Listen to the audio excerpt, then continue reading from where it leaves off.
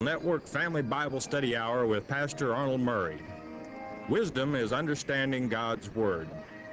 Pastor Murray's unique teaching approach brings God's Word alive with meaning as he takes you on a chapter-by-chapter, verse-by-verse study of God's letter to you, the Bible.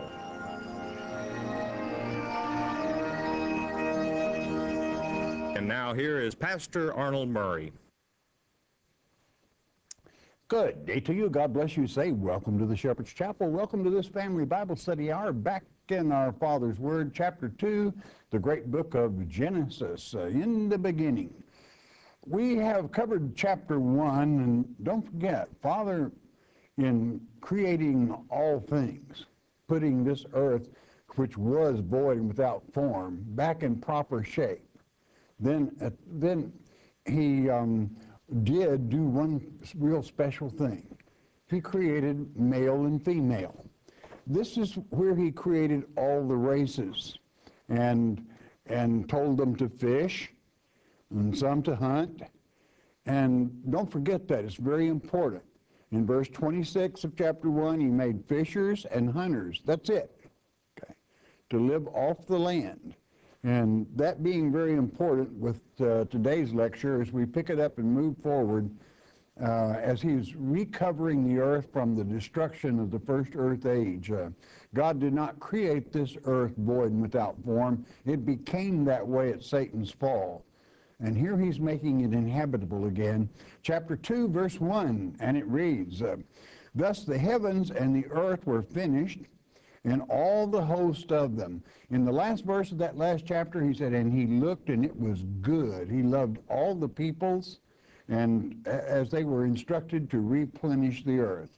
Verse 2, "And on the seventh day, God ended his work, which he had made, and he rested on the seventh day from all his work which he had made."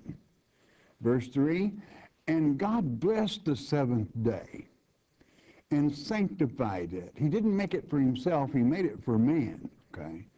"Because that in it he had rested from all his work which God created and made." And now, for the higher critic and the higher critic only, I'm going to explain because they would disagree with what I'm about to say. I am well aware of the fact that we're going from P to J. It does not change the manuscripts. Verse 4. "These are the generations," or this is the history of the heavens and of the earth when they were created in the day that the Lord God made the earth and the heavens. That's from the beginning, from the very overthrow, as it was stated in verse 2 of that prior chapter, the history of it, and brings us on to the recovering or the regeneration into this earth age. Verse 5. "And every plant of the field before it was in the earth, and every herb of the field before it grew, for the Lord had not caused it to rain upon the earth, and there was not a man to till the ground." Now wait a minute. That should perk your mind up just a little bit. He told them to go fish on the sixth day, told them to go hunt. He didn't say anything about tilling the ground, because he didn't create the Gentile races to till the ground. So he's going to create another man. When we go to past the 9th verse, I will explain this. The Hebrew manuscripts are very specific. But here, you don't have to be a wizard to understand. 26, chapter 1, hunt and fish and replenish the earth. Chapter 2, verse 5, he still doesn't have a man to till the soil. So what is he going to do about it? Verse 6, "But there went up a mist from the earth and watered the whole face of the ground." 7, "And the Lord formed man of the dust of the ground and breathed into his nostrils the breath of life." Nefesh. He became a living soul. And man became a living soul.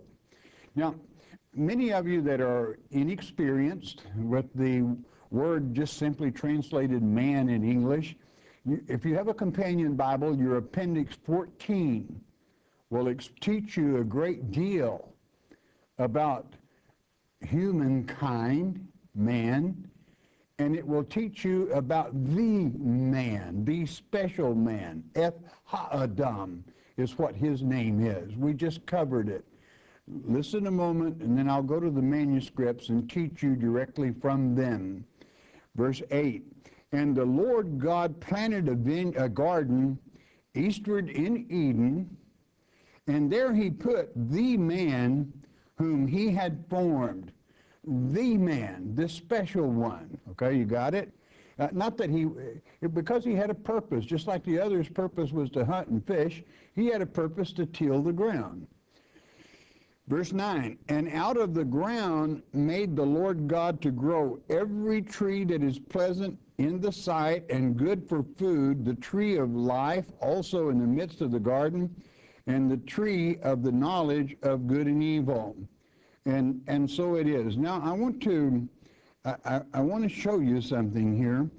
I want you to go to the manuscripts. I'm going to take you back to chapter 1, verse 26. And here is the word man. The word in the Hebrew is Adam. The leaf and the dot at the bottom makes it A-D-A-M, Adam. There's no article and there's no particle connected with that. That is the man he created on the sixth day, which he created many of them, along with female. Don't forget that, verse 26. Now, many of you, when you begin to study for yourself, you're going to find, well, the next time he mentions man in 26 and 7, it is Eth Ha-Adam in the Hebrew tongue, and so it is. Why? Because God said, let us create man in our image. He included himself. And himself in man form is Jesus Christ. Therefore, the Eth Ha-Adam through which Christ would come, naturally, that name then, when it is connected with God, is also Eth Ha-Adam. Now, we just finished this verse 9. Let's go, if we may, to the chapter 2 here on the screen. And here you see that the word man has increased in size tremendously. It goes from here to here. Hebrew reads from right to left. Here you have an aleph, and the little three dots at the bottom of the A is E. And this letter is TH. So this is F. That's the article. And here you have H-A, that's Ha. And then you have aleph, A-D-A-M, Adam. Eth Ha-Adam. It's a totally different man. Under any way you want to cut it, any way you want to slice it, you have mankind, which are all the peoples of God's children. And then he realized, I want to make now somebody to till the soil, not to hunt, to fish, to be a caresman of the land, a tender thereof.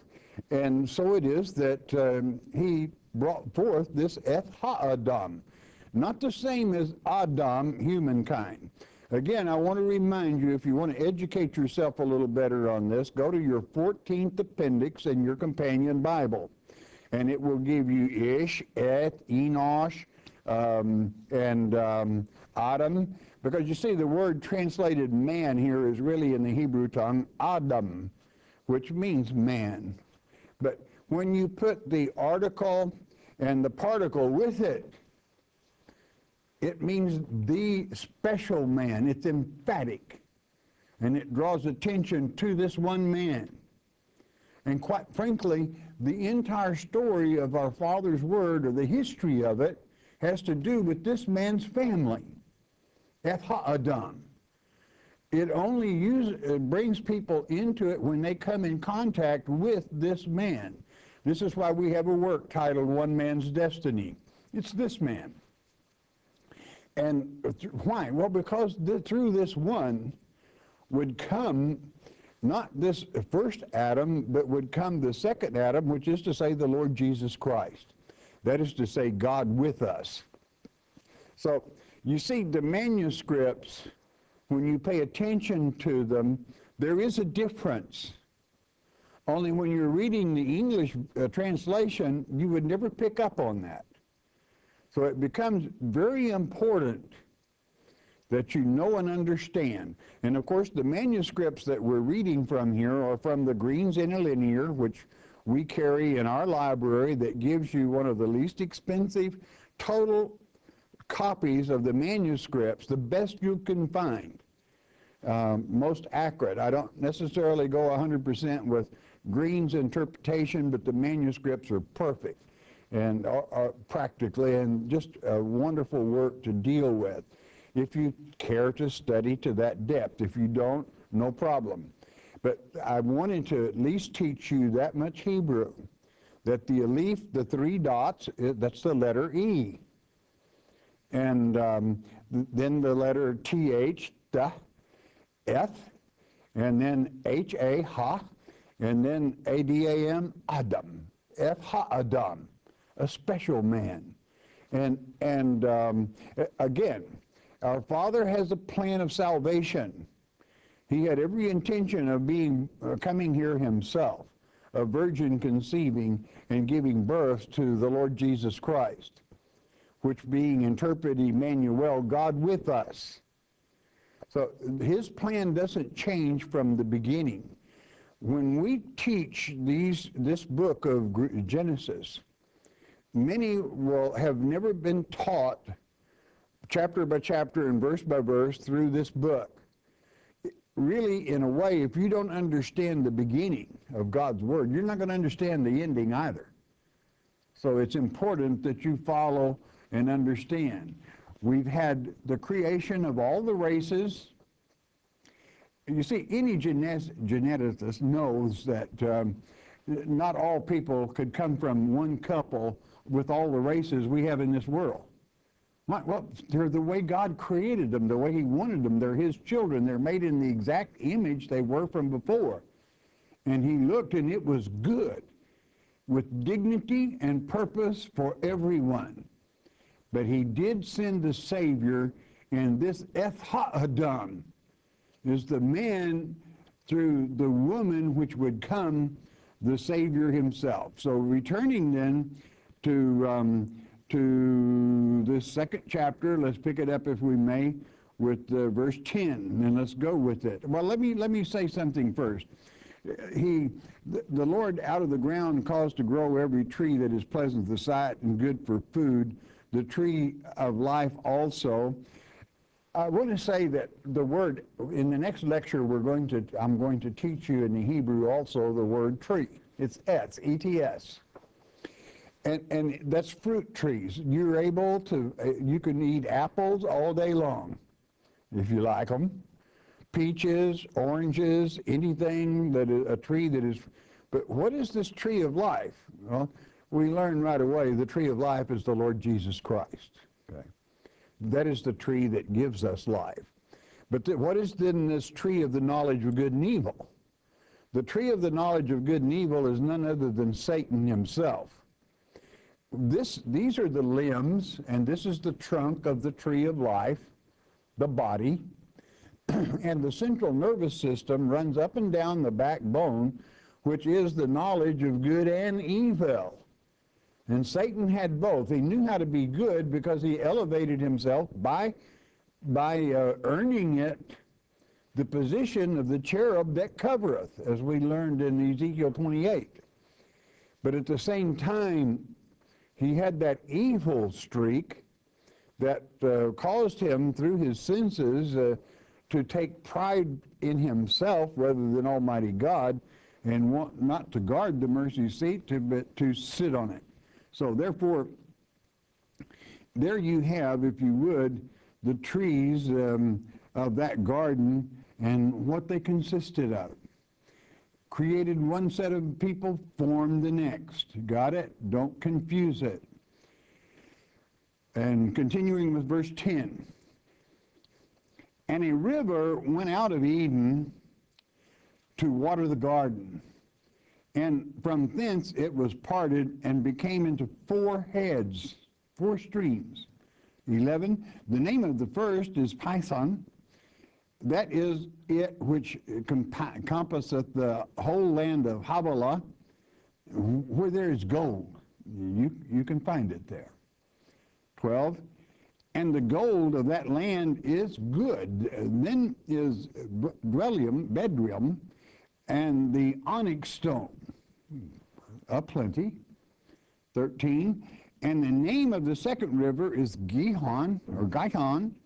The same is it that compasseth the whole land of Ethiopia. And so it is. This is the reason many people feel with the next one that the Euphrates, the Tigris, and all form up these particular rivers. 14, I would not want to debate that issue. And the name of the third river is Hiddekel, and that is it which goeth toward the east of Assyria. And the fourth river is Euphrates. And there you have it, and thus being the explanation. And how precious it is. Verse 15. And the Lord God took the man and put him into the Garden of Eden to dress it and to keep it. Again, I want to warn you not to hunt, not to fish. God's plan is perfect, and he has a plan for all people. There is a destiny for all people. This man is to dress that garden and to prepare it, and to tend the garden, to dress it, that means cultivate it, prune it, and keep it. Verse 16, and the Lord God commanded the man, give me a guess what you think in the Hebrew manuscripts the man is. It's Eth-ha-adam, the man through which Christ would come, umbilical cord to umbilical cord, through the woman, saying, of every tree of the garden thou mayest eat, freely eat. In other words, the Hebrew word etz, you can go in there, you can partake of the fruit. That's what I created them for, is to sustain you in the Garden of Eden, to trim those trees, to take care of them, prune them, and they will provide for you. They will yield year after year after year. But that other tree, the tree of the knowledge of good and evil, Satan, stay away from it. And so it is. Do you understand this is the first law that God will pronounce upon? It is that very thing. The next verse, 17. But of the tree of knowledge of good and evil, thou shalt not eat of it, for in the day that thou eatest thereof, thou shalt surely die. Now, well, how could that be? What does that mean? Well, if you partake of Satan, you're going to die. That's the tree of the knowledge of good and evil. That's the first commandment in the Word of God, is to leave the devil alone. You might say, well, what does he mean? Some people live 900 years old before they died. Well, how long do you think a day is with the Lord? A day with the Lord is 1,000 of man's years. What he's saying, you mess around with that tree of the knowledge of good and evil, and you're going to die. You're not going to make it past that the end of the Lord's day. And that's rather synonymous, if you would, with the fact that if you don't stay away from the tree of the knowledge of good and evil, even after the Lord's day called the millennium, you're not going to make it. So we see the founding father as he instills and brings forth this history, the beginning, Genesis. He tells us exactly how it is, but very little is different today than it was then as far as overcoming and obeying the commandments of God. Leave the tree of the knowledge of good and evil alone. Don't even argue with Satan. Just get behind me in the name of Jesus Christ, period. You don't even talk to him. And he's a sleuth and tricky. God said, leave him alone. And so it is. That's the first commandment. You break that one and you're always going to end up in trouble. Let me put it a little plainer. Anytime you mess around with the devil and his ways, you're going to end up in trouble. It will bring you nothing but grief and misery. Why go there? The devil has many trades and tricks that he uses on people. And in that releases hurt. God knew what he was talking about.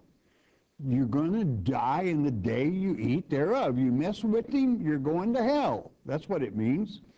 Okay, then verse 18 to continue.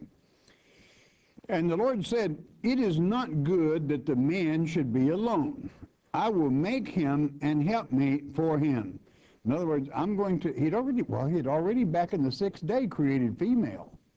Here he rested the 7th, and now we're in the 8th day. And Adam, Eth-ha-Adam, not Adam, but Eth-ha-Adam doesn't have a helpmate. Why wouldn't God give him one of those other females? Well, because Eth-ha-Adam is through who the Son would come. So he's different. Verse 19. And out of the ground the Lord God formed every beast of the field and every fowl of the air, and brought them unto Eth-ha-Adam to see what he would call them. And whatsoever Eth-ha-Adam called every living creature, that was the name thereof.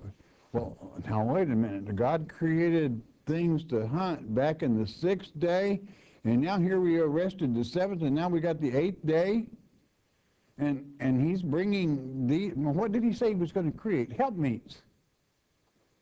A farmer must have livestock to perform the work of the farm. Domestic animals had to be created whereby Adam could name them. Horses, there sure weren't any mules because that's a hybrid, but there were donkeys and horses, cattle, and things that you would utilize, domestic animals, that he would provide upon the farm to tend it, to take care of it, to cultivate it, and he named them, and it was good. Now, you know, it is the Word of God flows if you simply listen to the Word of God instead of Sunday school stories of trees and snakes and this sort of thing, which doesn't have anything to do with the Word of God. So you want to listen to this Word. As God brings it forth and as he explains it, then you can have a much better understanding of life itself, why we have hunters and fishers and why we have farmers. Verse 20. And Adam gave names to all cattle and to the fowl of the air and to every beast of the field. But for Adam there was not found an helpmate for him. There was no female, there was no wife. How could he produce and bring forth the Son of God if he did not have a wife that was suitable for that occasion? And naturally, she will very definitely be, because Eve is the mother of all living for only one reason.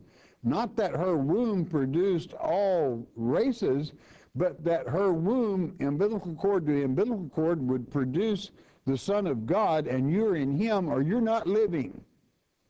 So she is the mother of all living, because she was the mother to be of the Lord Jesus Christ, which is the Savior of this world when you accept him.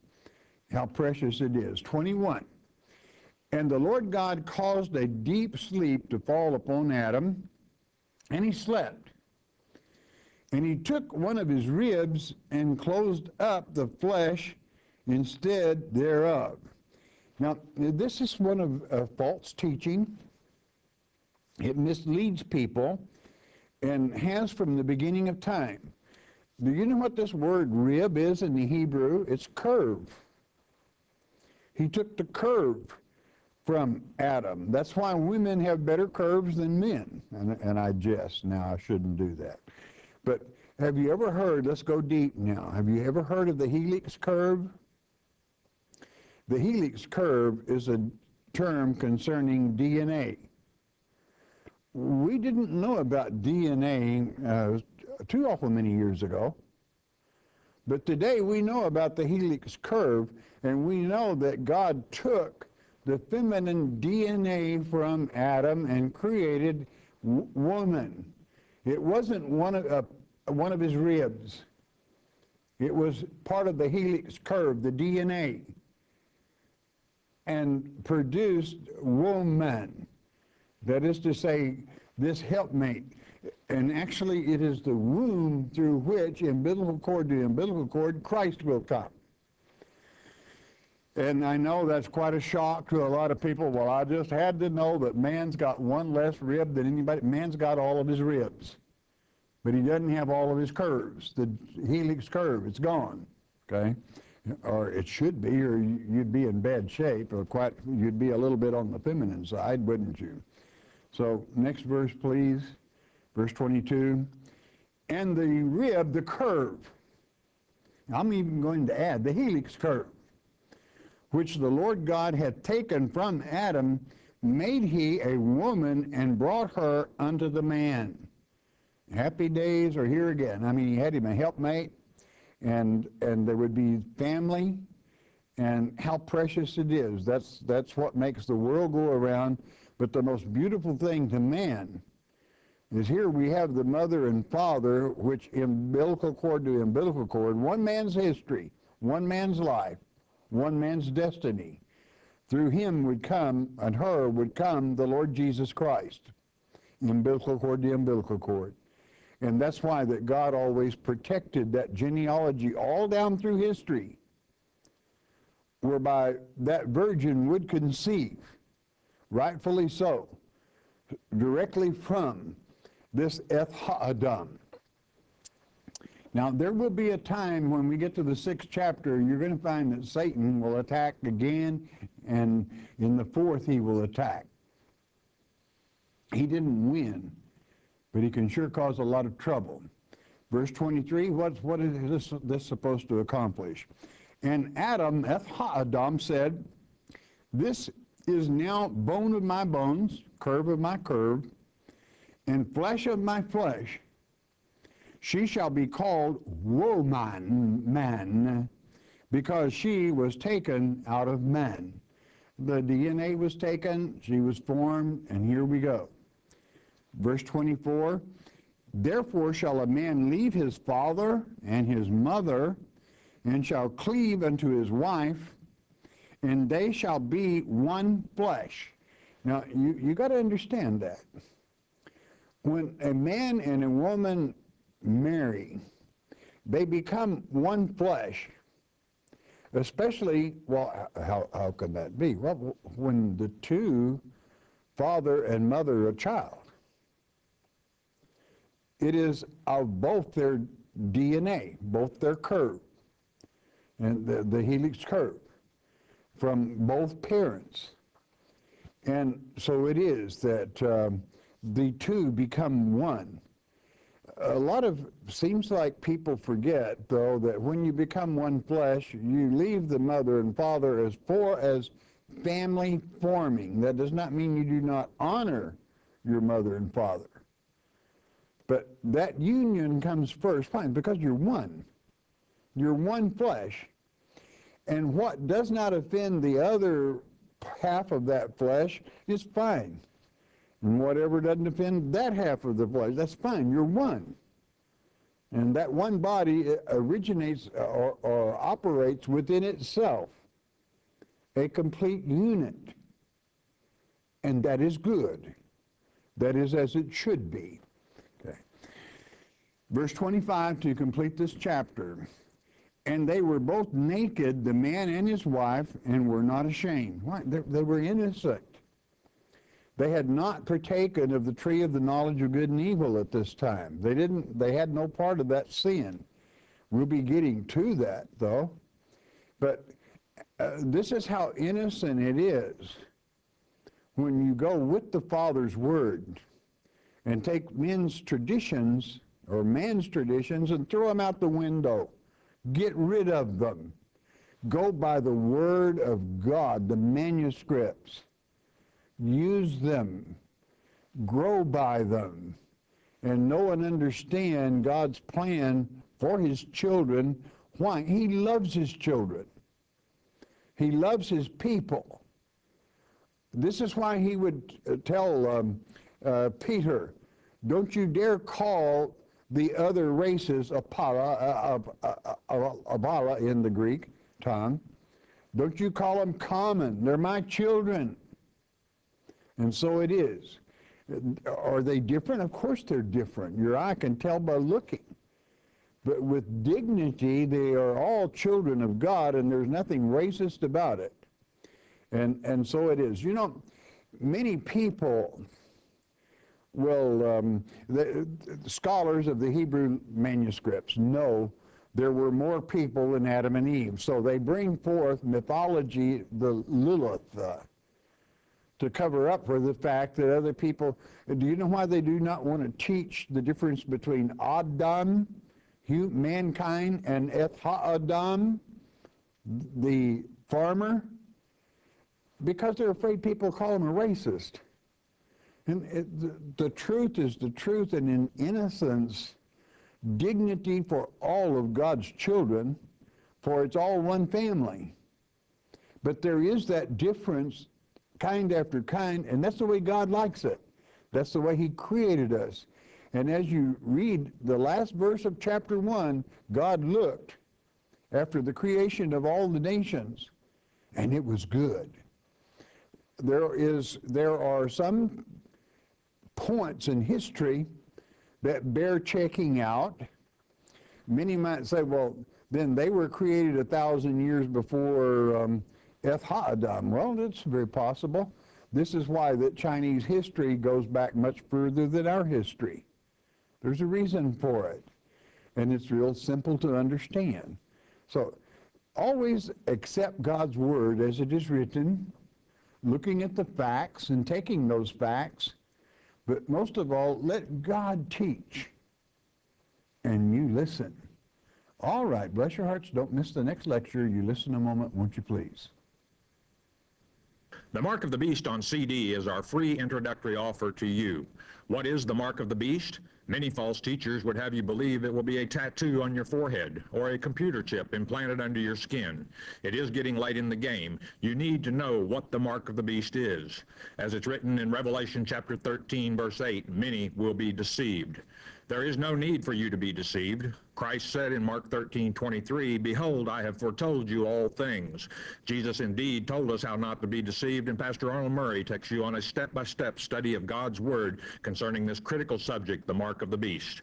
The telephone call is free. The CD is free. We don't even ask for the shipping and handling. It is free as well. All you need to do is call 800-643-4645 to request your one-time, one-per-household copy of the Mark of the Beast. You may also request your free CD by mailing your request to Shepherd's Chapel, Post Office Box 416, Gravette, Arkansas 72736. Don't be deceived by Satan. And there we are back again. Let's have the 800 number, please. 1-800-643-4645. That number is good from Puerto Rico, throughout the U.S., Alaska, Hawaii, all over Canada. If the Spirit moves, you got a question, share it. Please never ask a question about a particular reverend, denomination, or organization. We don't judge people. We have one judge. He gets it done. But you do have spiritual discernment. It leads you, guides you, and directs you. It's a gift from God to let you know truth when you hear it. Hang on to it. It's precious, the Word of God. Don't ever let anyone take that away from you. Satan would like nothing better than have you listen to ratchet jaws that are not familiar with the manuscripts. You stick with the Word of God. Those of you that listen by shortwave around the world, it's always a pleasure hearing from you, and your announcer at the end of the hour will give you our mailing address. Again, always a pleasure. Those of you that have a prayer request, hey, you know what? You don't need that number and you don't need an address. Why? God knows what you're thinking. He does. He knows what you need. But do you know what He needs? He has needs also. He needs you to let Him know you love Him. That's the main thing He wants from mankind, is their love. He created us for His good pleasure. And what pleasures him is for you to let him know you love him. Father, we love you. And don't forget to tell him that daily, even if you can, in your prayers, and be blessed. That's what brings God's blessings down. Let's go to his throne. Father, around the globe we come, we ask that you lead, guide, Father, direct, touch in Yeshua's precious name. Thank you, Father. Amen. Excuse me, Drusilla from Colorado. Pastor Murray, in regards to the Lord's Prayer, lead us not into temptation. Does God lead or tempt us? No, but he allows you to be tempted. But if you've ever read 1 Corinthians chapter 10, verse 13, he will never allow you to be tempted over what you can handle. And he will always show you a way out if you love him. That makes all the difference. You cannot ignore the creator of all things. You cannot ignore the Father of your very soul and then whine and complain, poor me baby, that he doesn't help you. Why should he?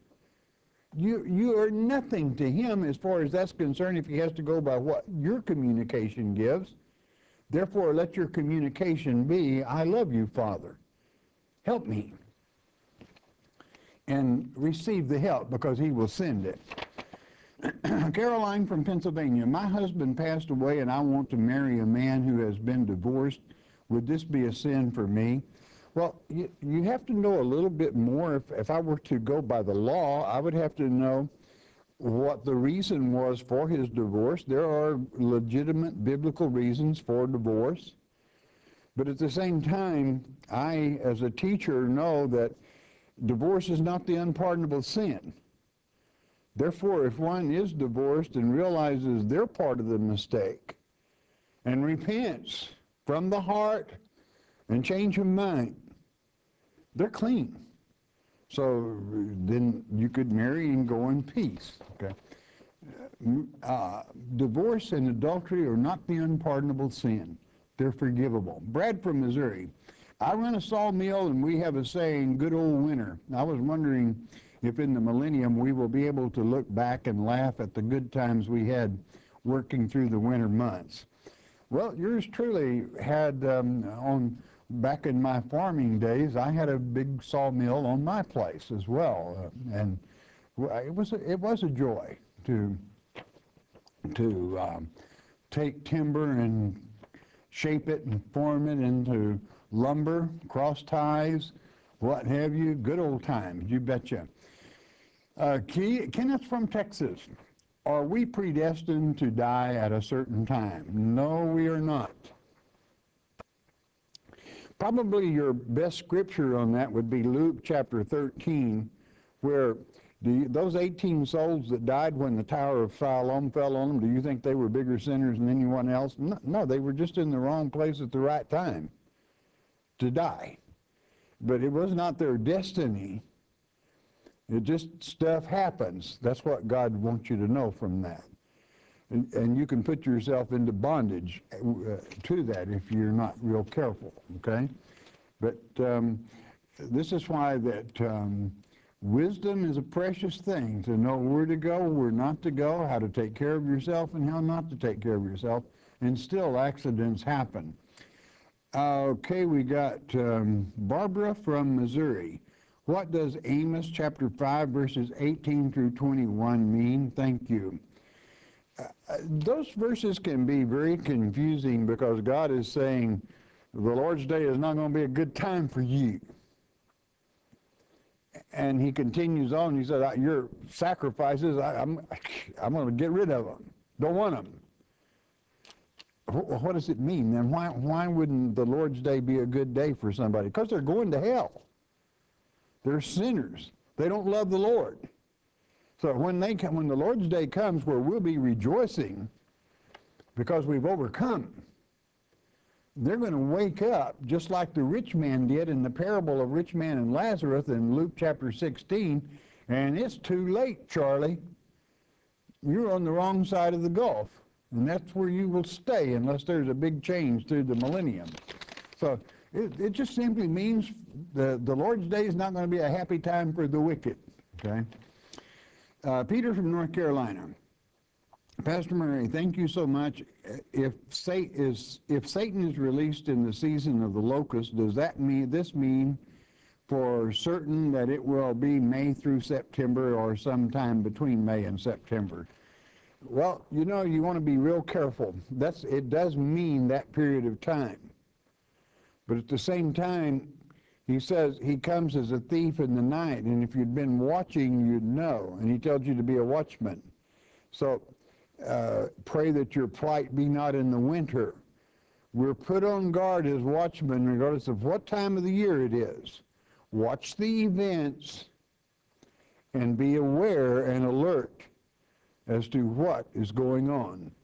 We're living in times where almost daily you can see current events aligning with our Father's prophecies. And you want to pay attention. Carter from Georgia, when a person's spirit goes to heaven after they die, is this spirit alive and active, or is it asleep and resting until Judgment Day? It's alive and very active. This is why Jesus taught that 16th chapter of Luke concerning rich man and Lazarus. What was Lazarus doing? He was rejoicing, greeting Abraham and all the other wonderful people of Almighty God. Why? They were all alive, very vivacious, active, and serving God. And as far as that's concerned, what was the wicked, evil guy, hell-bound, what was he doing? He was very much awake, to his chagrin, as he looked at what he had accomplished in his life on earth and realized he was going to hell if something didn't change. And then he even softened up and said, at least send Lazarus back and warn my brothers so they don't end up in this place. They're very much alive. God is not the God of the dead, but the living. Paula from Illinois. Will you explain how the Christians will be persecuted on two levels in the end times? I think what you mean, you've probably heard me say there are two tribulations, but neither one of them persecute Christians. The first one tries, because it's the tribulation of Satan. And he will cause some Christians to be delivered up for trial. Why? It's a church. And he will have the biggest revival this earth has ever seen. And he's trying to convert you to worship him. Just like he tried to get Christ to worship him in the wilderness, in the time of temptation. Don't be tempted by Satan. But the second is God's tribulation, and he loves you. He's not angry at you. He's going to take care of you, so you've got nothing to worry about. It is those that don't make it that will begin to have a heap of hurt, because they're on their way to hell if they're not careful. We've still got the millennium before the great white throne takes place. Jackie from Kentucky. In the millennium, the elect serving God, is that men and women or just men? What does it say in Acts chapter 2 when God's elect begin to speak in that Pentecostal tongue, which is not unknown, it's every language of the world all at one time? Why? Because it's the Holy Spirit speaking. But what does it say? It says both men and women, women will prophesy. And where does that come from? The book of Joel, chapter 2. Both my sons and daughters. God uses all of his children, okay? Women have always had a great place in God's word, okay? Huldah, as you know from the Old Testament, she was in charge of the Bible college. I'll put it that way. And when the leaders got confused, they went to Huldah to have her squared away for them, to make the proper decision from Almighty God. God uses whomever he chooses. Melody from Oklahoma. During the 1,000-year reign of Christ, will we be in spiritual bodies? Also, will 1,000 years be 1,000 years in our time now? Yes. That is at one day with the Lord, and the Lord's day is only one day long for him, 1,000 years of our time. We are at that seventh trump, we instantly change into spiritual bodies, which are exactly like the bodies we're now in, only there's no age, so they're young, adult, healthy, and therefore living for the eternity, if they so overcome. If they don't overcome, they're in a heap of hurt. They don't make it. Okay, Leonard where's Leonard from? He's from California. What does the Bible say about church giving after you're laid off? In my area alone, there are what I call superdome churches where pastors drives a Bentley and has a home 3 times the size of mine. Is this what is preached in the Bible? No, it isn't. And what does the Bible say about giving when you're laid off? You tithe. And what is 10% of nothing? 10% of nothing is nothing. So you don't owe any tithe. And I am sorry, God doesn't send out beggars. And when these people beg with their superdome churches, then they're in a heap of hurt too, okay? And so it sets a bad reputation for Christianity. God said, when you go out teaching God's word, do not take a begging bag with you. If you're really teaching God's word, you don't have to beg. You'll be supported. Jim from New Jersey, why do they talk about the crucifixion being a cross when the Bible says Jesus was hung on a stake? Well, who crucified Christ? It certainly wasn't the chief priest, because they did not have the authority to execute a person. This is why they had to go to all the Roman courts to get Pilate to pass the death sentence, because they didn't have the authority. Therefore, answer, the Romans crucified Christ. It had to be. Well, how do the Romans crucify people? On a Roman cross. And so it is. End of story. Dorothy from Illinois. Where in the Bible does it tell us what we should and should not eat? Well, many places in the Bible. Leviticus chapter 11 gives you the difference in eating scavengers and clean food. Christ would tell you in 1 Timothy chapter 4, verse 3, don't ever let somebody judge you in marriage. In other words, well, they judged me because I was divorced once. Well, did you repent and were you forgiven? Then don't let them judge you. Christ forgave you. Who cares what they think? Okay. But then he follows that by saying, or in food for that I created to be received. Now, a lot of people think that means God opened up clean food for everything. That's not what it says. It said, don't let anybody judge you in eating what I created to be received. He did not create scavengers to be received. But they're still good. You know why?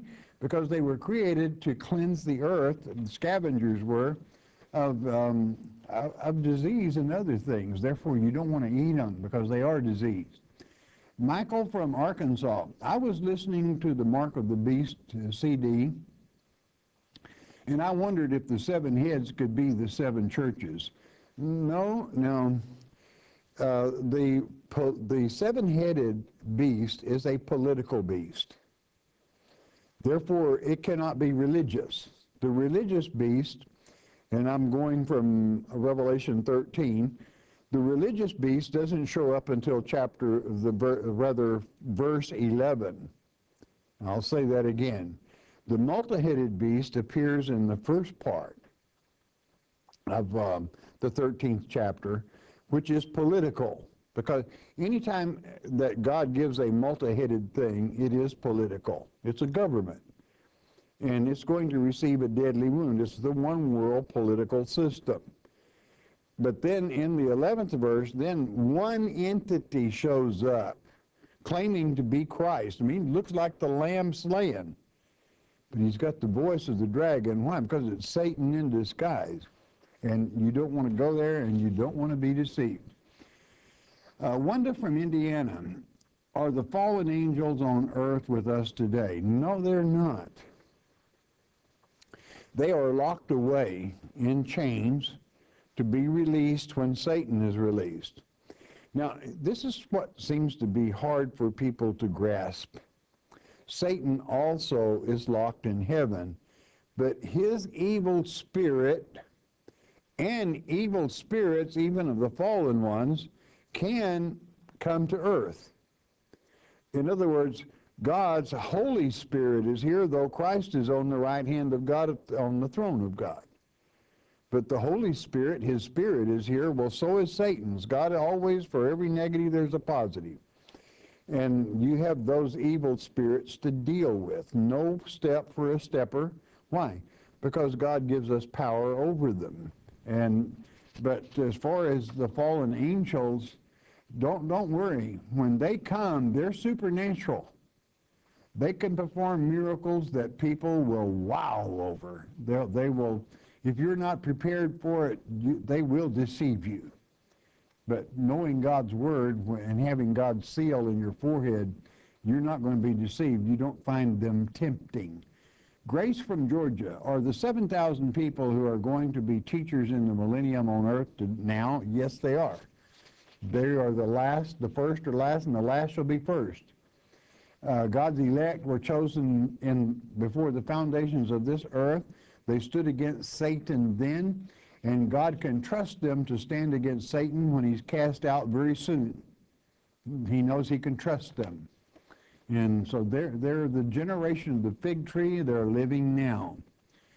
Dan from Mississippi, what is the definition of rapture and resurrection? Thank you. That's a good question. The definition of rapture is to be fuzzy-headed, okay? It's called the rapture of the deep. You get all air bubbles in your system and you can't think straight, and you want to fly and fly and fly, and you're crazy, okay?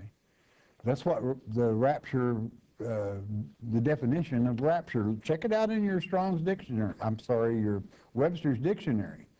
And the old rapture of the deep is a deadly thing, but it's more deadly to the soul and your spirit body than it is your flesh body. You want to be very careful. The definition of resurrection is euthanasia, which is to say, to be resurrected has three meanings. Number one, it means to stand up for Christ. Well, that raises you to a higher level of thinking. The second reason is to not only stand up for Christ, but to believe on Christ. That's kind of the first. That raises you to a higher level of thinking. And the third definition of resurrection is to absolutely overcome at death into your immortal body. You don't, soul rather. You don't have to go through the millennium with a spiritual body, but a mortal soul. You're resurrected into an immortal soul, meaning deathlessness. You're not going to die. You have eternal life, and you have earned it. Audrey from Mississippi, I heard you mention that at the end of the millennium, all the bodies of water will be covered over. What will happen to all the ocean life? Thank you. It goes along with the firmament, where it goes back in the place it was to protect this earth from any storm or anything that would offend, and God's plan is just perfect, and that's the way it is. That's where it was to begin with. That's where it goes back to. Charles from North Carolina, where in the Bible is it documented that Jesus went to hell and preached to the prisoners? Well, you can read it for yourself. It's 2 Peter chapter 3, verse 18. He went back all the way to the time of Noah, which means the beginning. That's an analogy, meaning a figure of speech, meaning all the way to the beginning. Why? Why would God do that? Well, what kind of God would we have If before Christ paid the price on the cross, there was no salvation, you had to do it by the law. That was a pretty tough old road to follow, because everybody breaks those laws sooner or later and repents. But here, even after sinning and repentance, he saves us. Well, that's a little unfair, isn't it, to somebody back then? So God loves all of his children. So he sent Christ back to everyone in paradise, and he preached to them. And all those that accepted salvation overcame. You can read that in the 4th chapter of 1 Peter. Many of the prisoners were freed, okay? Beatrice from California, will God forgive you for getting divorced and remarried? Remarriage and divorce are not the unpardonable sin. Unpardonable is the only unpardonable sin there is. So divorce, and I know a lot of ministers get upset with me because they read, well, God said right there that if you have a living wife and that you commit adultery if you do this, that, or the other.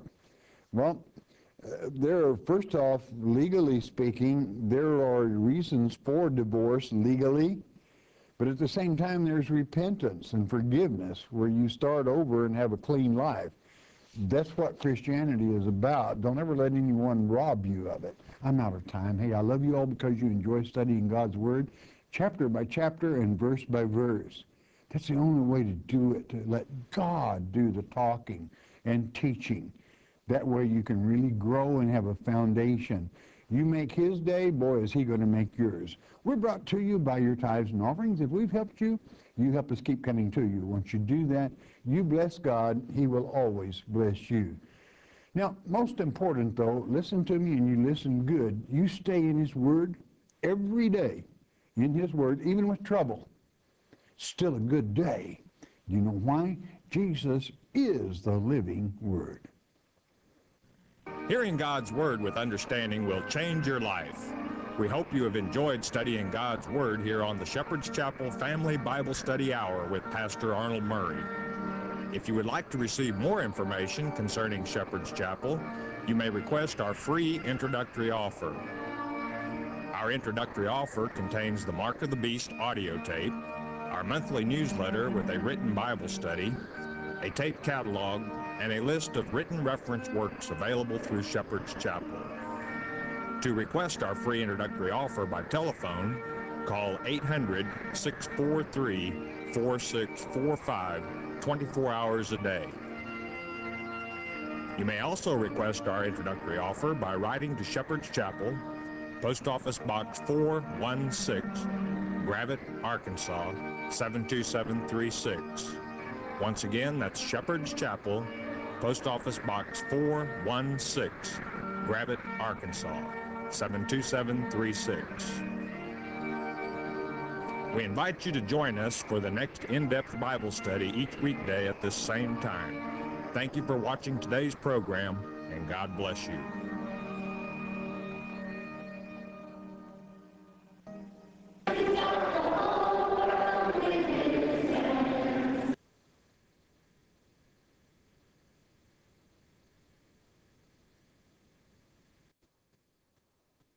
The Epistles of John, 3 letters written by the Apostle John, that disciple whom Jesus loved. The tenderness of John's writings is marked by the number of times he begins the exhortations and warnings with, "My little children," or "little children." In fact, "little children" is written 7 times in the first epistle alone.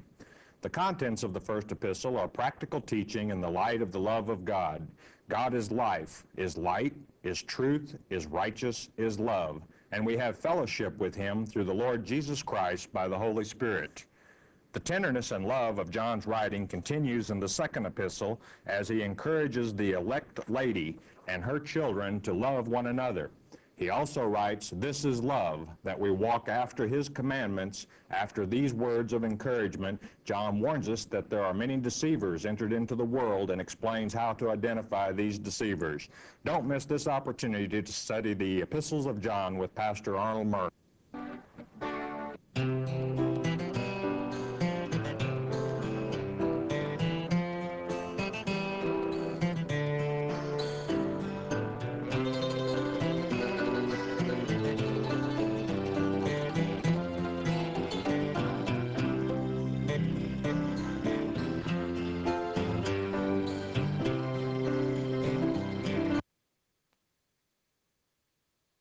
Welcome to the Shepherd's Chapel Network Family Bible Study Hour with Pastor Arnold Murray. Wisdom is understanding God's Word.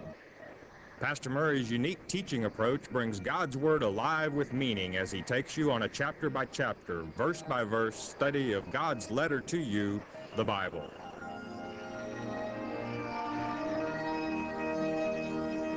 And now here is Pastor Arnold Murray. Good day to you. God bless you. Say, welcome to the Shepherd's Chapel. Welcome to this family Bible study hour, our Heavenly Father's Word. Hey, today we're going to start a new subject that's titled Strange Fire. And there's one thing, you know, in our Father's Word, there's always a negative, forever positive. There, as we just finished, two tribulations, a good one, and they're both good, but one is negative and the other positive. By that I mean negative in the sense that Satan heads one and Christ the other.